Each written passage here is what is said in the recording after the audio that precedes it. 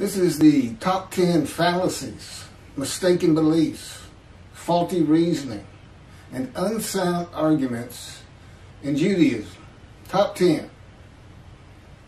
First one, the covenant of friendship that comes with Moshiach, the anointed one of Isaiah 11, the descendant of King David, and promises of Jeremiah 31 refute a Messianic Era.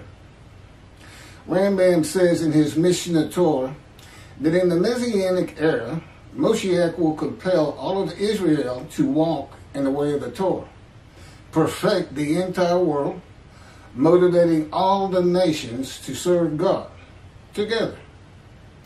There will be neither famine nor war, neither envy nor competition. The entire world will be solely to know God. And the Jews will therefore be great sages and know the hidden matters with an understanding of their Creator to the full extent of human potential.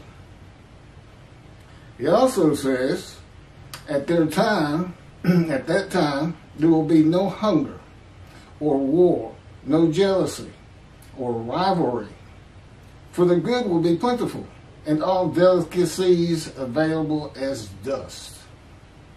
The entire occupation of the world will be only to know God.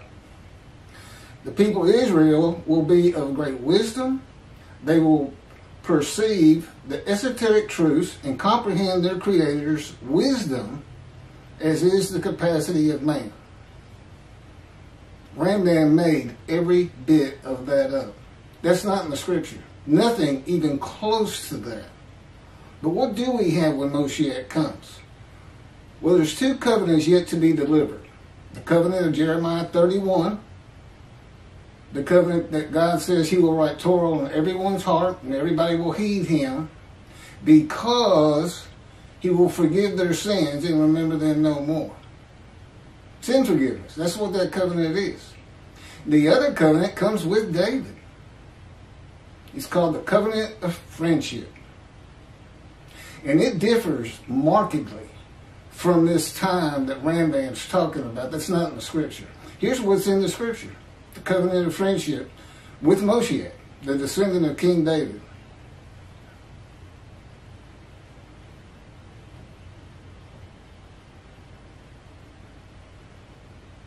In the day of the Lord, when Moshiach comes, this is where the words of Rambam should be, if they were God's words. But they are not. They're Rambam's words. And that's not scripture. Here's what God promises in his covenant of friendship. He will send down the rain in its season. The trees of the field shall yield their fruit, and the land shall yield its produce. The Jewish people shall continue secure on their own soil and never be overthrown and uprooted again. They shall no longer be a spoil for the nations. He will establish for them a planting of renown. They shall no more be carried off by famine. They shall not have to bear again the taunts of the nations. They shall know that the Lord their God is with them, and they, the house of Israel, are his people. He will establish them and multiply them. He will place his sanctuary among them forever.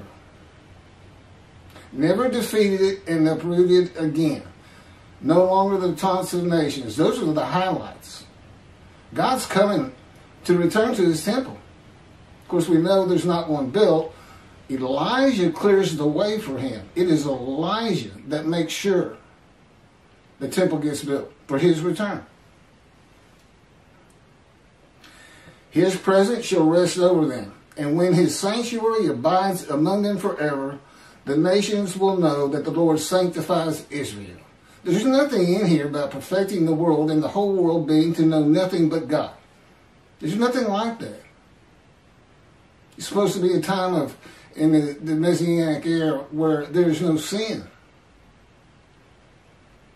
He just made it up. He's a religious man, and that would be the perfect world for him. But that's not in the scripture. I just read to you what the scripture said. That's what God says. This is what I'm going to do for you. Israel shall bloom again. I'm going to place my sanctuary there. So he already knows, when he has this written in Ezekiel, he already knows the temple's not going to be there in the day of the Lord. And that's where when he says, I'm coming back, return to my temple suddenly. But he's saying right here, I'm going to place it. I'm going to place it. He's going to use Moshiach, the righteous servant, Elijah, the prophet like Moses, to clear the way for him. The Messianic era that is said to begin when the anointed one comes, whom God calls his servant David a shepherd. He's not King Moshiach. That's another thing Rambam just made up. He's got 2 full chapters in the Mishna Torah called King Moshiach. All these things King Moshiach's going to do and establish the Davidic covenant and dynasty. None of which is in the scripture. He's a shepherd. He's a teacher. Not a rabbi, he's a teacher. And he was believed by the early sages and rabbis of antiquity to be described in Isaiah 53. And the Babylon Talmud called him the leper scholar.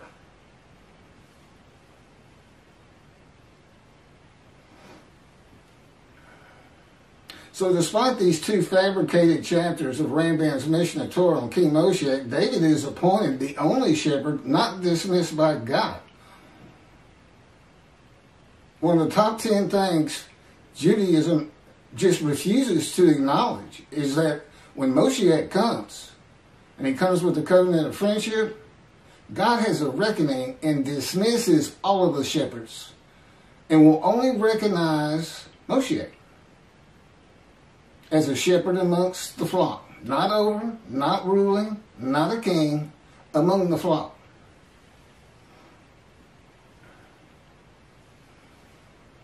And I'm going to get to this shortly. You can't get around it. But I'm Moshiach. God first spoke to me 13 years ago. And in this top 10 things, fallacies of Judaism, I'm going to get to better explanations of that. But recognize this. He gave me all this knowledge. This is how I know these things.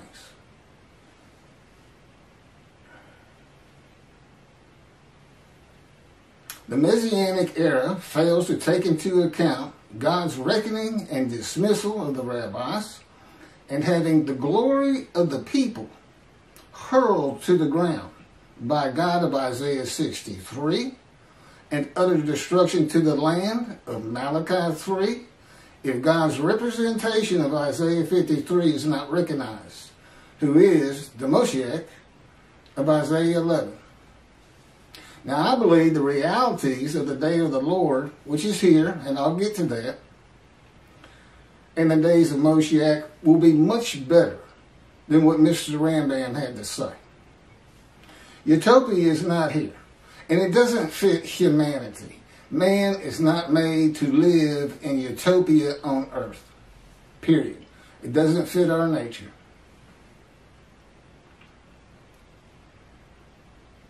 So utopia is not here. There will be no Messianic era. You're not going to be the taunts of nations. God's going to set his temple amongst you, never be uprooted again, and the land will flourish, which of course it's already doing. It blooms again. Second, the top 10 fallacies of Judaism. And this has got to be one of the biggest. The Holy Spirit, also known as the Spirit of the Holy God, also known as the angel of his presence, and also known as the angel of the Lord, is a person. Judaism does not recognize the Spirit of God as being a person. And as you'll see, that's just ridiculous. It's ridiculous. God created all things, including spirit and souls, that together form persons. The first person he created was the person of his spirit, who is the angel of his presence, the Holy Spirit. I mean, think about it. Your spirit is always with you. Okay, and he's got an angel of his presence. That means that angel is always with him. They're the same person, as I'll get to. This is from Isaiah 63, verses 9 and 10. In all their troubles he was troubled, and the angel of his presence delivered them. In his love and pity he himself redeemed them. That's the angel of his presence. Raised them and exalted them all the days of old. But they rebelled and grieved his Holy Spirit. Then he became their enemy and himself made war against them. Well, we know the angel of his presence is a person. And the Holy Spirit is grieved. Well, if you're an inanimate element of the unseen, you can't be grieved. To be grieved, you have to be a person. Now, I don't know why Judaism can't read that. And it's very important. Because it's why Judaism doesn't understand what a man in divine beings is. A host of the Lord's host, which I also will be getting to. There are still 3 men to come in the Hebrew Bible. Okay, 2 covenants, 3 more men, Moshiach, Elijah, and the prophet like Moses. Each of these great men were righteous, and all 3 were servants of God. They're all righteous servants. 1 more man to come is God's righteous servant of Isaiah 53. The Moshiach, the anointed one. Well, this is where you find out his main anointment is to make the many righteous. Anointed to do what? Why is he the anointed one? What's he going to do? Primarily, we see he's going to make the many righteous. So you got 4 righteous servants and only 1 description. God's righteous servant of Isaiah 53 is implicitly and explicitly all 4 men. Now that's a heck of a Moshiach if you think about it. He's God's righteous servant. He's Moshiach, descendant of King David. He's Elijah and the prophet like Moses. I mean, you figure the last prophet of God is really going to be something. And what it really means is he's got a lot of things to do because he's got to handle the task, for instance, writing. Okay, you would look to the prophet like Moses, write God's words because he wrote the Torah. God dictated it to him. Elijah, you want to find out things about heaven. The only man specifically taken to heaven, and he returns. Well, what does he know? Well, he knows how angels are created, and I'm about to get to that.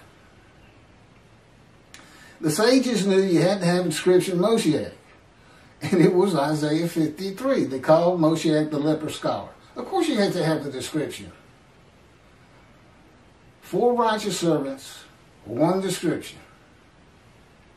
He has to be all 4. Okay, I am Moshiach, God's righteous servant, which means I'm also Elijah and the prophet like Moses. But my name is Keith. As Elijah, God has taught me all the matters of heaven I may need as a proof, including how the angel of his presence, the Holy Spirit, was created. It is important for understanding how God is in his spirit. Again, our spirit's within us. We're in our spirit's in us. Wherever God's presence is, his spirit is. Wherever God's presence is, the angel is. The short answer is this. I'm about to read it. God created an angel, and for his body, he made his own spirit the body of that angel. It doesn't have a human form and wings. Here's how he did it. He created a special soul because this is the Holy Spirit of God, his constant companion. So he's a person far above any of us. God creates a special soul and places it before his face and speaks the words, I am. But God does not use his voice. He becomes the person he is creating. He uses the childlike voice of an angelic person. He speaks to the angel as God and answers for the angel as the angel himself in a childlike voice. God simulates being this new person for ages and ages until he is perfect as God would have him be. Then God releases that special soul into his spirit from before his face with a breath of life. And the person of the Spirit of God was created, an angel whose body is the Spirit of the Holy God, the Holy Spirit. And he is a person. Angels are people, persons. God is always in him. God was him. God can always place the person of his Spirit before his face and be him and speak as him and through him. And this is how God, my name, Hashem, is in the angel that was sent to guard the Israelites on the way to the promised land, and in the angel of the Lord in the burning bush. You know, Moses, it says when Moses saw the burning bush, the angel of the Lord was in the bush, and God speaks. Well, that's how it happens. And nobody in Judaism knows this. First of all, they rule out that the Holy Spirit is even a person, and if they recognize an angel of his presence, I've never seen it. They're the same angel, the angel of God's presence, angel of the Lord. Despite the teaching of Judaism to the contrary, the angel of his presence, the Holy Spirit, is a person. If God's Holy Spirit can be grieved, he is a person. Only a person can be grieved. God is not spirit. He created all things, including spirits and souls, that together form persons. Persons of spirit, persons of angels, and the persons of human beings. God is absolute power and absolute knowledge. And he is a person. This is from Exodus 23, verses 20 through 22. I am sending an angel before you to guard you on the way and to bring you to the place that I have made ready. Pay heed to him and obey him. Do not defy him, for he will not pardon your offenses, since my name, since Hashem is in him. Judaism doesn't even see it. But if you obey him and do all that I say, I will be an enemy to your enemies and a foe to your foes. The angel sent before the Israelites in the Exodus is the angel of God's presence, the Holy Spirit. Where God dwells and moves about as he did with Moses and the Israelites, his Holy Spirit is with him. In Isaiah 63, when the Israelites grieved his Holy Spirit, God became their enemy and himself made war against them. More proofs of the person of the Holy Spirit. Ezekiel says in chapter 2, verses 1 and 2, and he, God, said to me, O mortal, stand up on your feet, that I may speak to you. As he spoke to me, a spirit entered into me and set me upon my feet, and I heard what was being spoken to me. God is in his spirit lit upon and entered Ezekiel, and upon entering him, he can now hear God's voice. He's a man in divine beings. He's got an angel, a Holy Spirit within him, and God. Both are persons, divine beings, plural. So when Jacob wrestles with an angel, he said, I wrestle with a man in divine beings. Well, that's all it was. God just went to a man and said, I need you to go wrestle with this fellow. We're going to come with you. He's not an angel. That man was not an angel. He was just being directed and commanded what to do by God in his spirit within the man. They had entered him.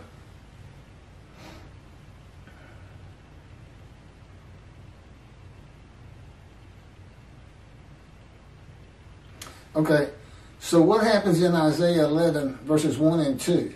The anointed one, descendant of David, the Spirit of God alights upon him. Well, just as with Ezekiel, alights upon and enters, and God is in his spirit.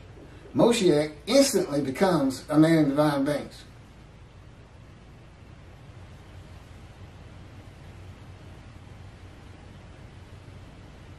Further showing the person of the Holy Spirit, Ezekiel says, the presence of the Lord ascended from the midst of the city and stood on the hill east of the city. Now what do we have? Ezekiel has a spirit enter him and God is in him. In this particular verse and chapter 11, verses 23 through 25, God is showing that he is still one. He ascends. He leads Ezekiel in the spirit. Rises over the walls of Jerusalem and goes and stands upon a hill, it says, east of the city. And then this. A spirit carried me away and brought me in a vision by the Spirit of God to the exiled community in Chaldea. The Spirit of God is taking Ezekiel in a vision. He's using a spirit to do it, another spirit. So that means he's got to be a person. And God's showing why I am in my spirit's in me. I'm still one. We are separate and apart from each other. We're just always together. It's like two clouds. The presence of God, some elements of the unseen. It's his mind. It's where he feels he is. The Holy Spirit, well, he's made of spirit, elements of spirit. Like clouds, they have floated together and basically merged. But they're still separate. They're completely different entities. But if the Spirit alights upon you, and anytime you see a prophet say God's words, the Spirit of God has lit upon and entered him, and God is in the Spirit. But they are separate. But here again is an example that the Holy Spirit is a person. The Spirit of God took Ezekiel on a vision. I don't know how Judaism misses it.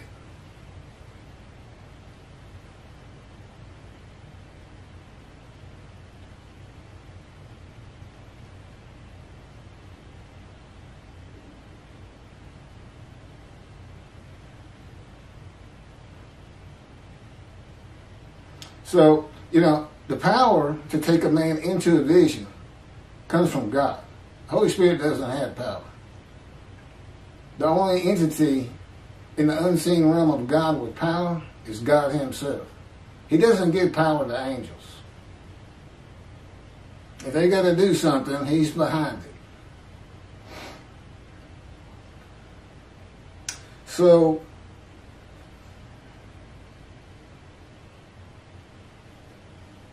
Ezekiel says,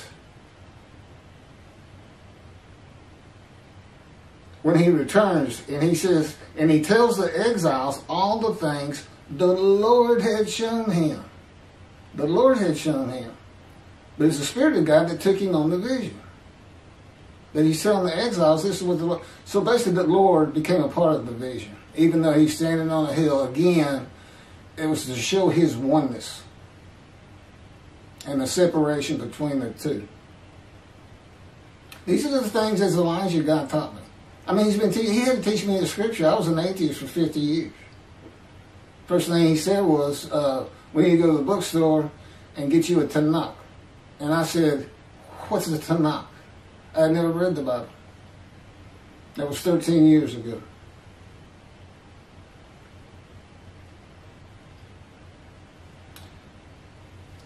Next, third of the top 10 fallacies of Judaism.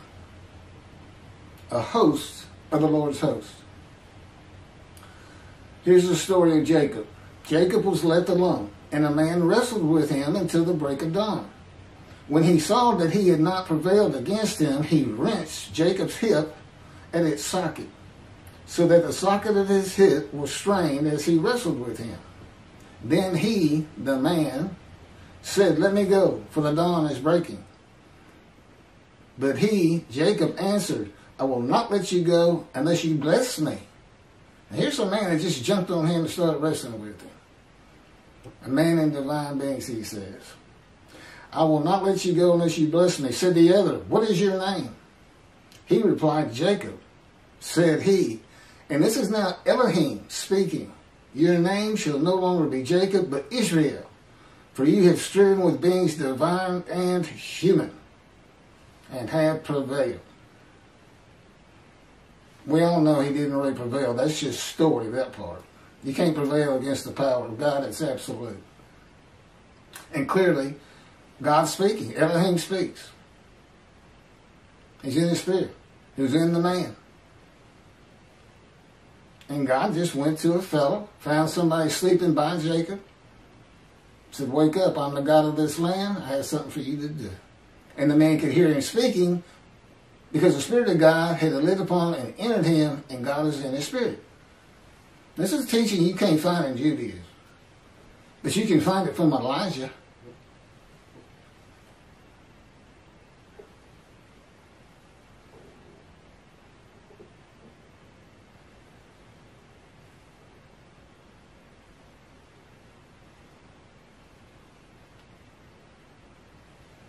Yet God's stories are always based on actual events and are used for many purposes, such as conveying his teachings and establishing religious beliefs. In this story of the account of the night Jacob wrestled with a man and divine beings, Elohim said Jacob's name was changed to Israel. And Jacob says, "I have seen a divine being face to face, yet my life has been preserved." So he didn't really prevail. Let's just say he survived. And the divine beings were God and the Holy Spirit. And so when it says Jacob said he had seen a divine being, and yet he only saw the man, because you can't see God and the angel of his presence. We cannot see the unseen realm of God, the elements that it consists of. They had no form or image. Jacob saw a host of the Lord's host, and believed him to be a man and also a divine being.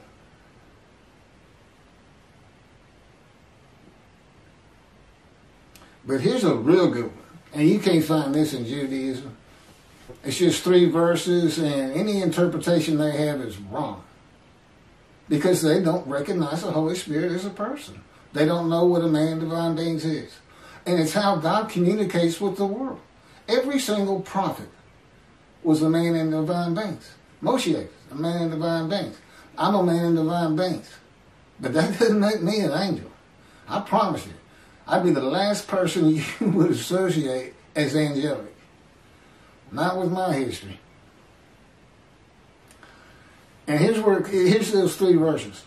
The account of a man who identified himself to Joshua as a Gentile and a captain of the Lord's host in the book of Joshua is the first and only time the scripture describes a host of the Lord's host.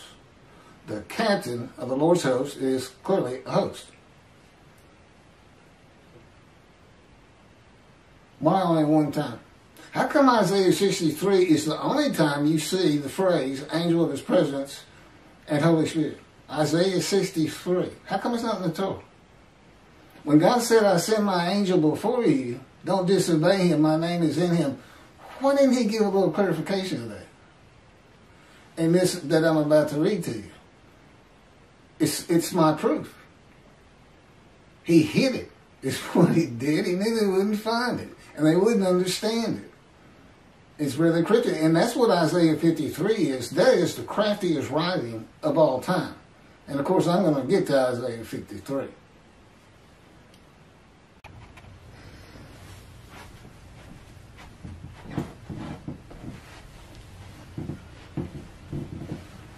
Okay, picking back up. I camera will only take a half an hour at a time.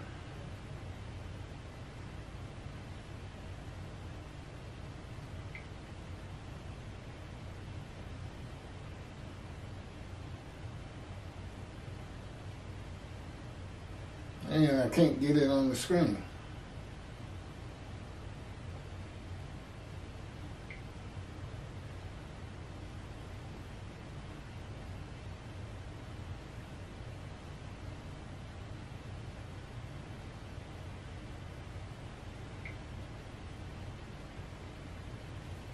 Okay, let me find out where I was.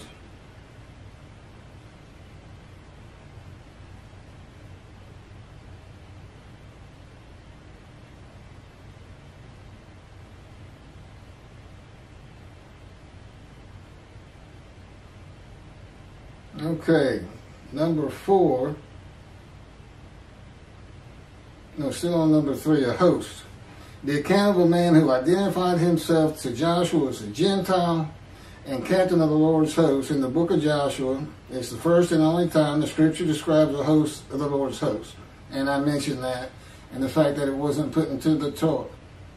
And if you don't believe the Holy Spirit, the angel of God's presence, is a person, you never get it.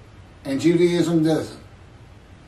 And this is how God communicates with the world. Spirit enters into a man. God is in the Spirit. The man can now hear God speak. And he can hear the Spirit speak, by the way.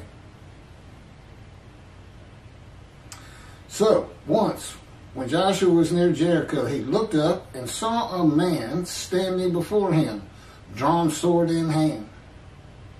Joshua went up to him and asked him, "Are you one of us, an Israelite,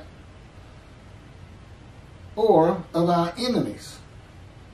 He replied, "No, I am captain of the Lord's host. Now I have come." Okay, so he's not an Israelite, he's a Gentile. Right off the bat, that's what we find out. Joshua threw himself face down to the ground and, prostrating himself, said to him, "What does my Lord command his servant?" Well, the captain of the Lord's host answered Joshua, "Remove your sandals from your feet, for the place where you stand is holy." And Joshua did so. So let's think about that. Joshua threw himself to the ground before a man with a drawn sword that had just told him that he was not an Israelite. And he said, "What does my Lord command his servant?"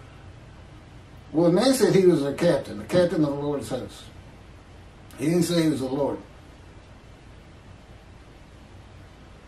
And the captain answers, "Remove your sandals from your feet, for the place where you stand is holy." These are the exact words God said to Moses at the burning bush. God is with this man, and he's speaking through him. God can speak through the man that his spirit is entered and God is in his spirit. He can use the man because he can control your thoughts. He can control your words and your physical movement. God is with the captain, and where God is, so is the angel of his presence. A man and divine beings. Is what? He's a host of the Lord's host. He's hosting the Lord. He's hosting the Lord and the angel of his presence, the Holy Spirit. He's the host. Come and be my guest. Take me and have me do whatever it is you need done. And the captain said, "Now I have come." And is never mentioned in the scripture again. He is a harbinger of Moshiach, God's righteous servant. A harbinger. And what is he? He's a Gentile. Gentile man and divine being, so is Moshiach. Described in Isaiah 53. And that would be me. Every verse. God orchestrated my life for 50 years to make sure I fit every verse. A man of suffering, familiar with disease, wounds. I'll get to that. But he didn't speak to me until I was 50. And he wanted me to be an atheist. He didn't want me to believe in God. He steered me away from it, is what he tells me. And did a good job. Because I was adamant about it. I didn't have anything to do with religious people, religious affiliation, churches, synagogue, anything. Now, I had Jewish friends, but they were like me. They just didn't have anything to do with God. Just wasn't part of who we were. We just all went through bad times. It's just hard to believe anybody was up there, pulling for us. And things like that. But he wanted me to be a blank slate, a blank canvas where he could, paint the knowledge he wanted me to have so that I could deliver these messages that I'm delivering. So he's a harbinger of the righteous servant. And, that's the Gentile who arrives in the time to come of the prophecy of Jeremiah 31 in the day of the Lord. And I'm getting there. Isaiah 63 says God comes from Adam. That is interpreted in Judaism to be Christianity. Adam was in what is Jordan today. It's Gentile lands. It's where Elijah got taken up. I mean, he was over, he was east of the river Jordan. He was in Gentile lands when he got taken up. Elijah's a Gentile. He's an inhabitant of Ramoth Gilead, which is Arab and Assyrian. Well, they always were fighting over. It's Arab lands, east of the river Jordan. Ramoth Gilead. And he's a Tishbite. You can't find any Tishbites in any of the genealogies of the tribes that we have. In Chronicles, Kings, Samuel, it's just not there. There's no Tishbites. And he's always referred to as Elijah the Tishbite, an inhabitant. He lives in Ramoth Gilead. He's a Gentile. And again, I'm all for the righteous servants. I'm Elijah also. A Gentile. The harbinger. A Gentile. God's righteous servant. I'm reading it to you right now. A Gentile. He comes from Adam. God does. And he's got to have a visible representation. He's got to have a Moses. On the prophet like Moses, he's got to have a Moses. His visible representation. Moses, go tell the Israelites this. And also, you better write it down. Write Leviticus down. Now go and tell them all that. It doesn't say God told him to write it down, but we have it, so he must have told him to write it down. God dictated everything I'm reading to you. This comes from the book, Isaiah 53 in the Day of the Lord. The first book he's had me write too. It's about 285 pages worth. It's not just Isaiah 53. It's all this information too. And it's got everything you ever want to know about Isaiah 53. Finally, somebody who knows how to interpret it. And the only way you can interpret it, you have to be that man. It's written like that. It's crafty writing.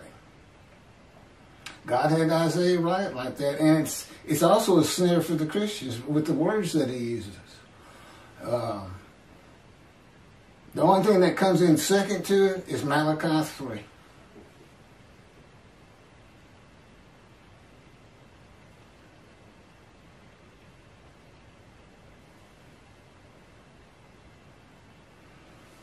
Okay, this would be number 4 of the top 10. God's return in this day of the Lord. It's here. You should be looking for Elijah, and most particularly Elijah, since he clears the way for the Lord. And if he's not successful in his purpose, which is the same purpose that might prosper of Isaiah 53, Isaiah 53 is representing Elijah more than anybody. If you had to pick somebody, but you got to have a guy today. I mean, clearly the original Elijah and David or Moses, they're not coming back.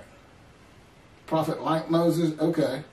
What did Moses do? He wrote and spoke God's words to the Jewish people, the Israelites. This is what I'm doing. David brings the reckoning and dismissal, by the way. with the covenant of friendship. He doesn't clear the way, Elijah does. Judaism got that wrong. And why? Rambam, King Moshiach. King Moshiach must build the temple, and then we will know it's truly him. Now, you're going to know it from this. And failure to recognize who I am brings nothing but trouble. Your glory will be hurled to the ground. That's from 63, chapter 63 of Isaiah. And in Malachi 3, God brings utter destruction to the land if that temple's not built. That's clearing the way for him. So, this is God's return in this day of the Lord. How do we know this is the day of the Lord? Again, Judaism, I've never heard anybody in Judaism, any rabbi, speak of what I'm about to tell you. This is how we know. It begins with Jeremiah 31. When God says, see, a time is coming, 3 times. Summarizing those, the land blooms again.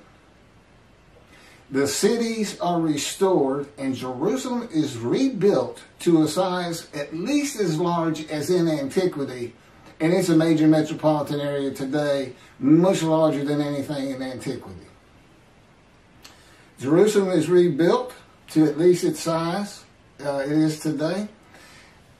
And see, a time is coming, God will make a new covenant with you. That's the covenant of sin forgiveness that begins, I will make a new covenant with you and write Torah on your hearts.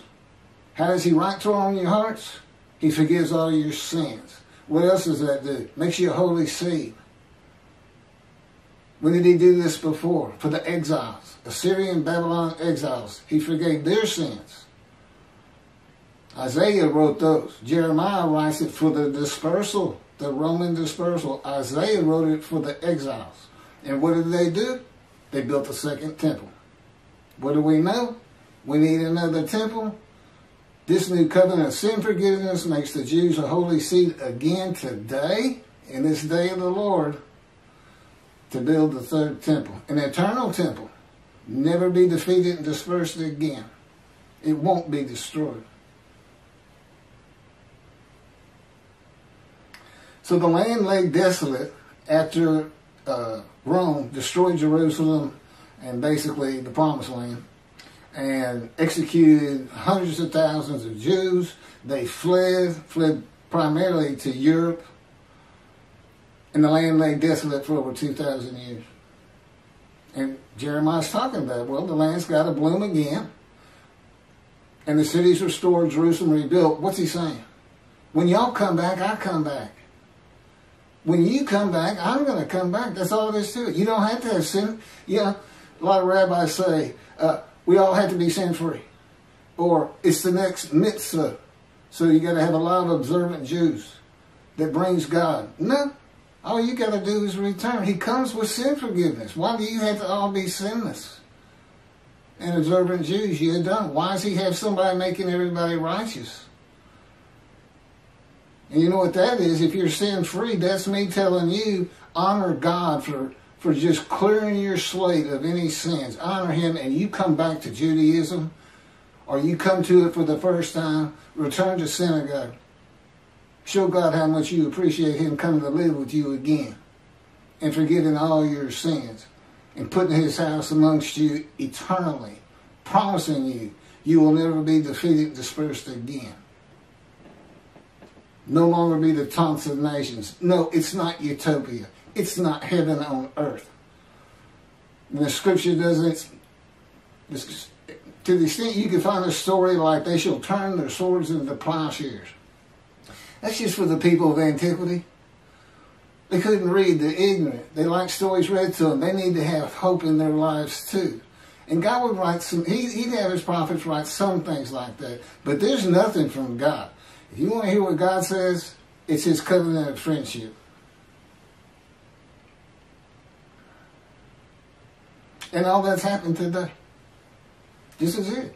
Started in 1948 when the Jews returned and created Israel. The land does bloom today. It's incredibly beautiful. It's incredible what they can do with water. And the cities, new, vibrant. As a country, they rank in the top 10 in everything you want a country to be. And just about any survey you see. A happy, friendly people. But always under the threat of destruction in the Middle East. So, this is the day, new covenant. Okay, where is it? Where is it? How do we know it's here? Well, somebody's got to announce it. Who announced the first covenant? Prophet like Moses. Who's the messenger that comes with the angel of the covenant that you desire?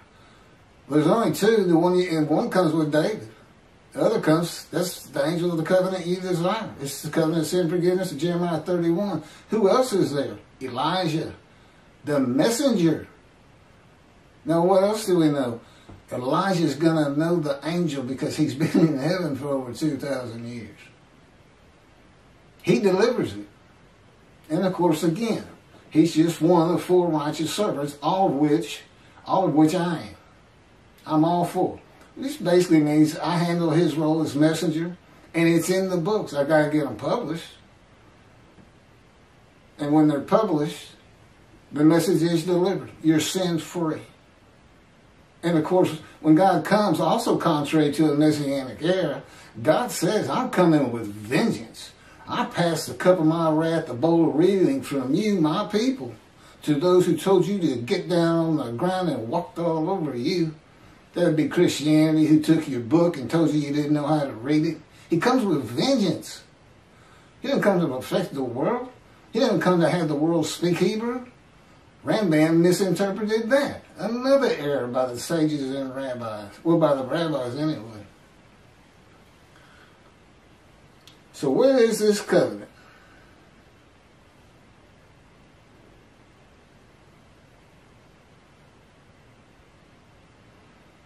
So anyway, since we know the new covenant is here, we go to Malachi 3. That's the next time we see it. And that is where the day of the Lord is announced. God says, I'm sending my messenger before me to clear the way, and I am going to return to my temple suddenly, just as soon as it's built. Suddenly, and the angel of the covenant you desire is on the way. So that's where you go. That's how you know this is the day of the Lord, and that, see, a time is coming 3 times, means the time he's referring to is the day of the Lord. It seems so simple. Judaism doesn't get it. They don't teach it. Well, the rabbis who were dismissed, I bring the reckoning. I'm David. And they are dismissed. I'm the only shepherd, a teacher, God recognizes.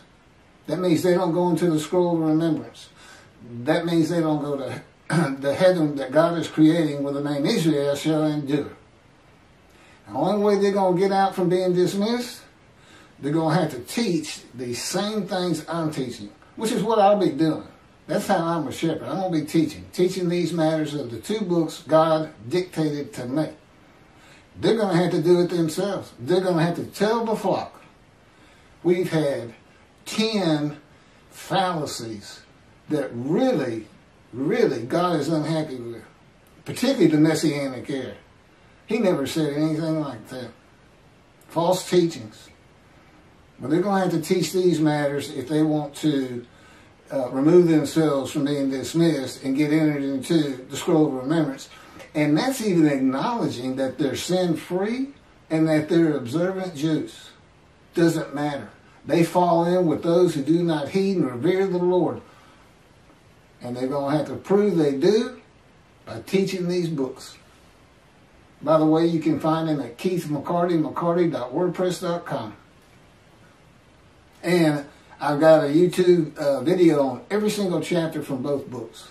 It's about 45 YouTube chapters, but there's 50 chapters in the first book and 16 in the second book.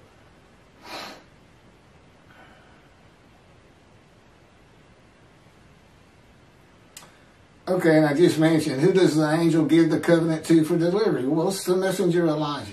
That's why God says, I'm sending my messenger to clear the way before me.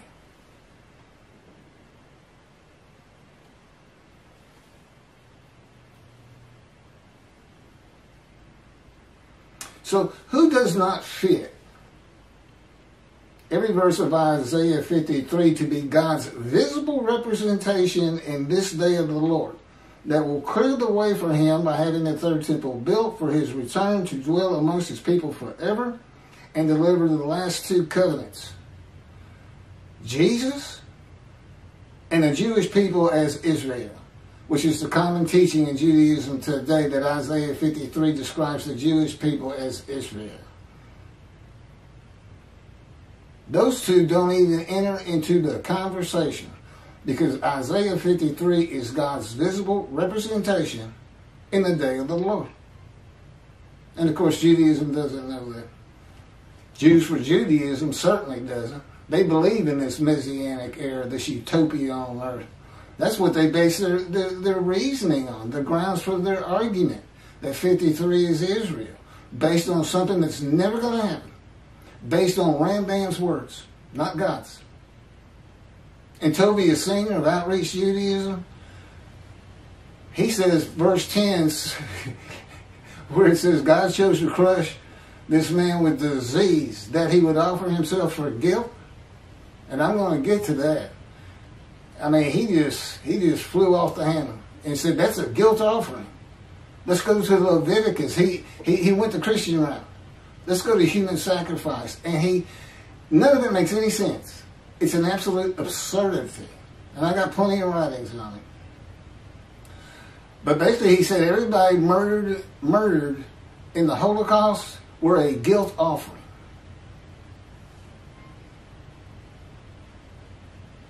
A guilt offering, which is for like destroying religious objects or not paying a debt, theft, something like that, of a ram. And of course they were all blemished. I mean, at least the Christians said they got their unblemished Lamb of God. Well, he can't be in there either because he's crushed with disease. He's familiar with disease. He can't be in Isaiah 53. Anyway.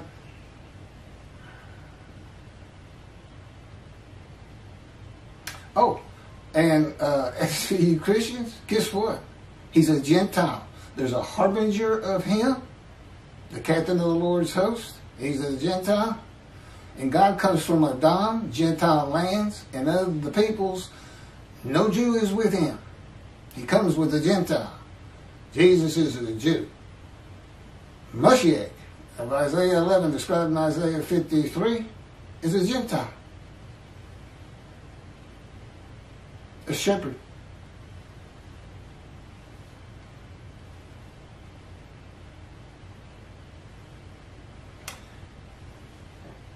Verse 5. And this is the last one I'm going to get to for this tape. I'm going to get 5 of the first 10. This has to do with these phrases in Isaiah 53. Remember I told you how crafty it's written. This was to draw the Gentiles in. God knew they were going to create a Jesus. And he also knew whether they did or not, they were going to take your book. Just as the Muslims just plagiarized it. Wounded because of our sins? What is that? Judaism does not recognize the connection between Isaiah 53 and the books of Jeremiah, Ezekiel, and Malachi, or understand that Isaiah 53 describes a man for the day of the Lord, God's visible representation, speaking and writing his words as Moses did. Judaism today teaches that God's righteous servant is the Jewish people as one man, Israel. As I just mentioned, based on faulty arguments, fallacies, regarding the Holocaust and the guilt offering and the Messianic Era, which will never occur. It's Rambam's word. It's not God's word. It's actually absurd when you read what Rambam says to think that's going to happen. That's the first thing I have on this videotape. You think the world's going to turn into that and the world's going to be solely to know God and everybody's going to be perfected, there'll be no sin, everybody speaks Hebrew, food will be for everybody, delicacies such as the dust itself. I mean, he's just making stuff up. Isaiah 53:5 reads, "But he was wounded because of our sins. crushed because of our iniquities. He bore the chastisement that made us whole, and by his bruises we were healed. This is the crafty writing. What does that mean? Judaism doesn't believe there's vicarious suffering because God says every man is responsible for his own sin. No other man can die or take it for him. And they're clear on that, and especially if you ask them about Jesus, they say, well, no, that can't happen. Well, that human sacrifice can't happen. God's not a God. He's not a man God, an Aztec God that would commit human sacrifice, much less accept it. The book of Ezekiel, and I promise you, Judaism doesn't have a clue about this, and you can't really know if you're not the man going through it. Here's the answer. The book of Ezekiel is the key to understanding Isaiah 53. Ezekiel is told he will bear the punishment for the sin. I mean, that's what the punishment would be for. It doesn't say for sin, but you can see how these same words, wounded for our sins, start getting built in. Ezekiel is told he will bear the punishment of the houses of Israel and Judah, and he is punished, chastised, maltreated, bruised, and crushed. These are the words of Isaiah 53. It's not just verse 5. To make him suitable to be a prophet to the Assyria Babylon exiles and speak the words of God he is given during the ordeal and the anguish of it. It is to remove his self-will and make him humble to God and the Jewish people. And it's done in God's power and his words. Just like the righteous servant. Except Ezekiel is not crushed with disease and does not make himself an offering for guilt. God just sees it as him. This is what Ezekiel says. And by the way, I call it God's boot camp. And he will hurt you. He'll maltreat you. He'll hurt your feelings. He'll draw emotion and anger from you all day long. Just to change you, break your will, make you humble. Like I said, it's like a boot camp. It's like breaking a wild horse. I mean, you know, they beat on a wild horse until he stops bucking. You know, it's being a Marine in a boot camp and having a sergeant who's allowed to beat you with a big stick if he wants to. And who can read your mind, by the way. Here's what Ezekiel said. A spirit seized me, and I went in the bitterness and fury of my spirit in the hand of God. Now, he's in the hand of God. Why is he bitter and furious? Because when God punishes, maltreats, chastises, bruises, and crushes you, doesn't matter that it's God. You're furious and you're bitter. I mean, he's very good at these things. And again, he's just changing you. It's for, he'll tell you, well, it's for you. Of course, I always got some kind of argument that I don't care to have it. Thank you.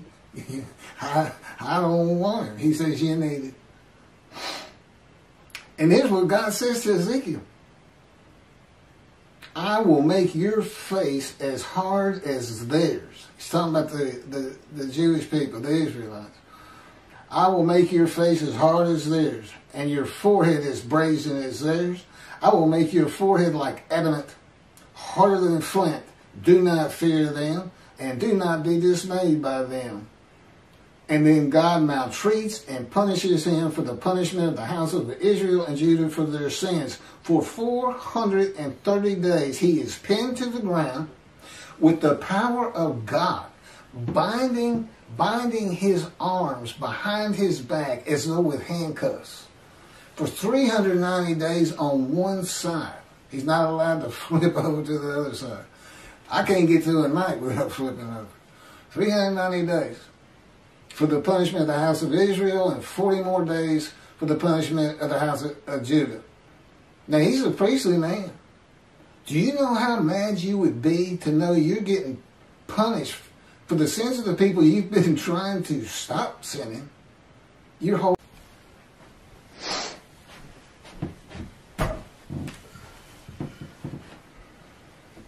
So he's pinned to the ground, which was called bruising and crushing, by the way. God's power can pin you to the ground. He showed me. He pinned me down for 5 days one time because I just say I sassed him. Let's see, I said something. I got angry and I yelled at him. He said, he wants me to tell you.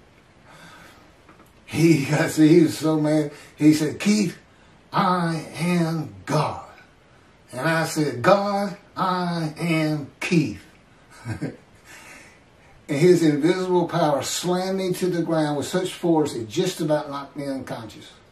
And I didn't get to get up except for the bathroom and eating for 5 days. He did take me on very interesting visions, but just slammed me to the ground. It wasn't the last time he slammed me to the ground. And usually he'll do it when you least expect it. Now he did it to me then, and I should have expected it. But usually he'll just do it when everything just seems fine and nice and things are going pretty good.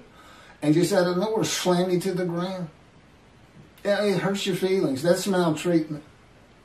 But that's what all these words are about in 53. God's boot camp. And he does it.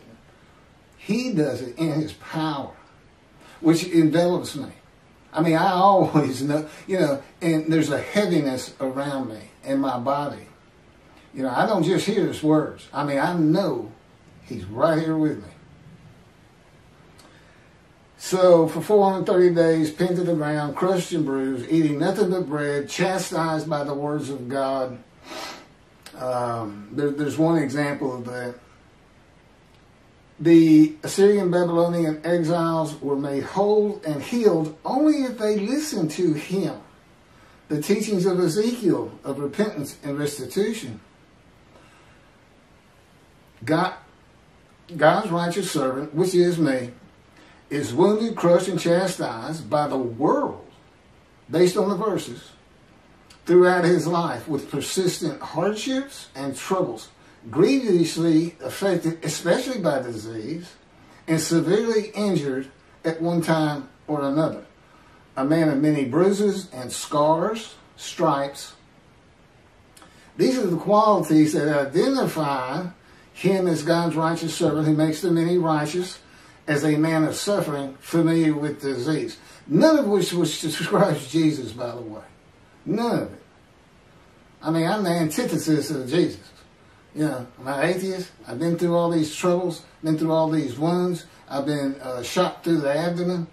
I've had 3 cancers, skin cancer, colon cancer, and lung cancer, which is my proof of 53:10. I offer for myself for guilt.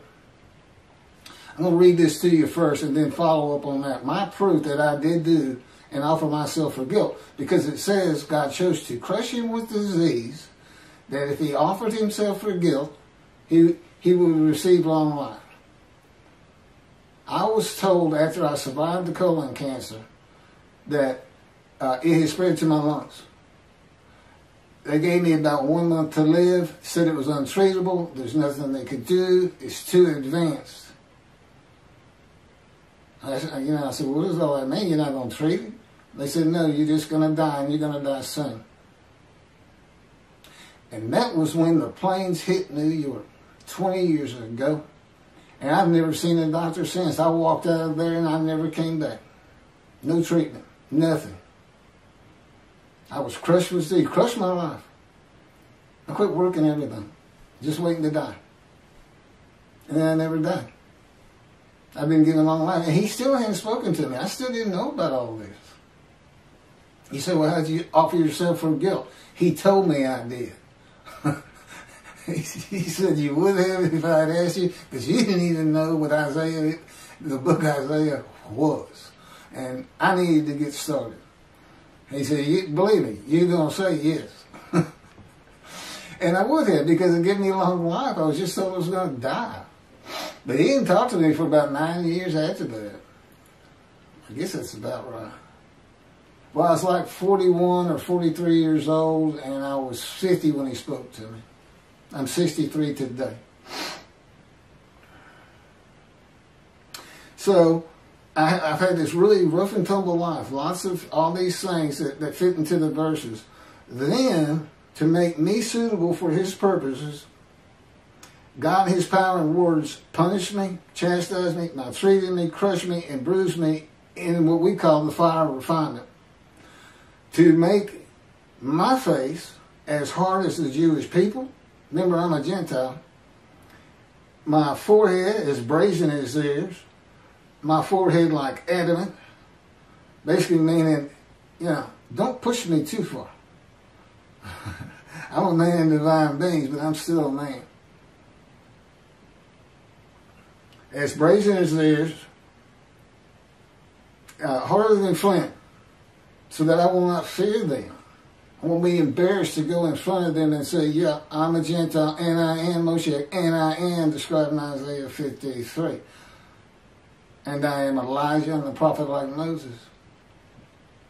In other words, just going and telling somebody that, you got to be prepared for that. You got to have your emotions under control, because you can imagine the responses I'm going to get.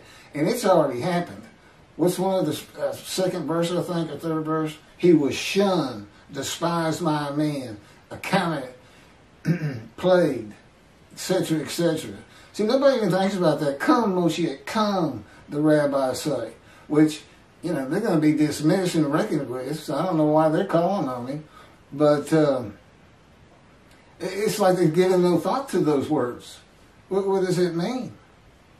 Well, they say, 53 is not Moshiach. Well, yes, he is. The anointed one, what's he anointed of in 11? Well, we don't find out till 53. To make the many righteous. And as it turns out, many other tasks. So, and how does he do that? Well, he breaks me, just like a wild horse, just like a cadet. To be, he just breaks you down. It's relentless. He doesn't sleep, which means I don't get to sleep much. This has been going on 13 years.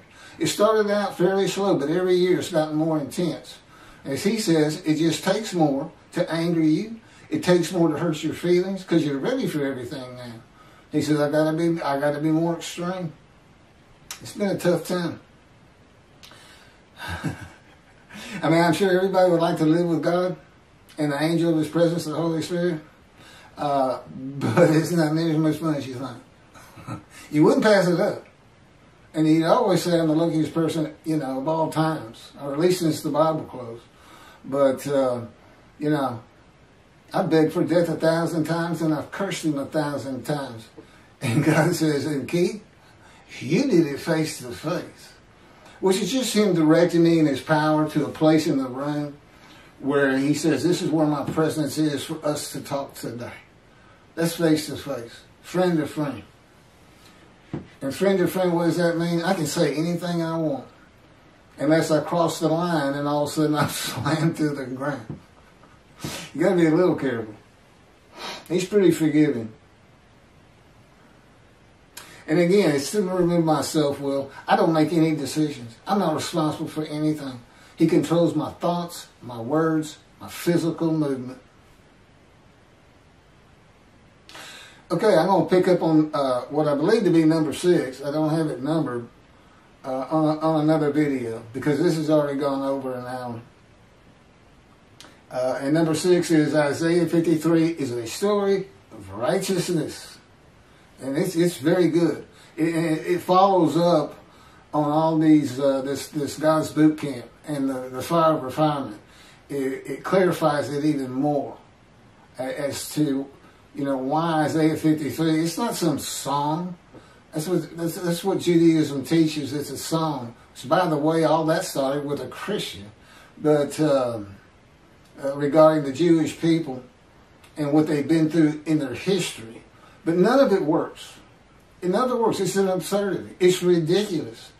And I find it hard to believe that people like Michael Skobac, Jews for Judaism, Tovia Singer, Outright Judaism, I find it hard to believe they truly believe their own words, because their arguments are fallacies. They're absolutely absurdities.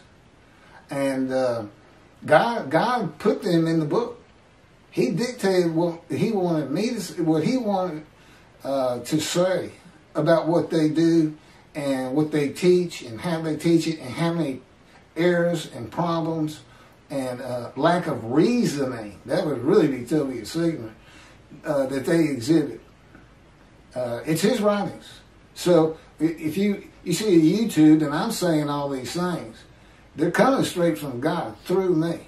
That's where they come from. That's his opinion of them, not mine.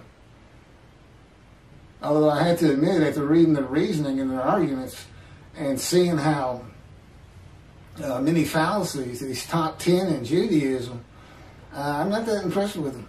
I'm not impressed, and I was an atheist for 50 years. But I'm not impressed with them. But I have to remember, God taught me a blank slate, a blank canvas, a painting of how he wants me to understand him, his spirit, the unseen realm, and his creation and his people. Everything in my life is about the Jewish people. And I'm still not clear if he's going to have... Sometimes he tells me I'm going to convert Orthodox in Jerusalem, and sometimes he said I'm still thinking about it, which is ridiculous because he doesn't do that. He always knows exactly what's going to happen. So he's just kind of leaving me dangling a little bit. I'm not on the executive committee. I don't get in on, hey, let's do this. I don't offer those kind of things. He tells me what we're going to do, from waking up to going to sleep, to what I'm going to eat, to what I'm going to read, to what I'm going to watch on TV, to what I'm going to do during the day. I don't control anything. So I'll be picking up with Isaiah 53. It's a story of righteousness. And that'll be, it'll be YouTube volume, the details, 2 of 2 of the top 10 fallacies of Judaism. Thanks for listening.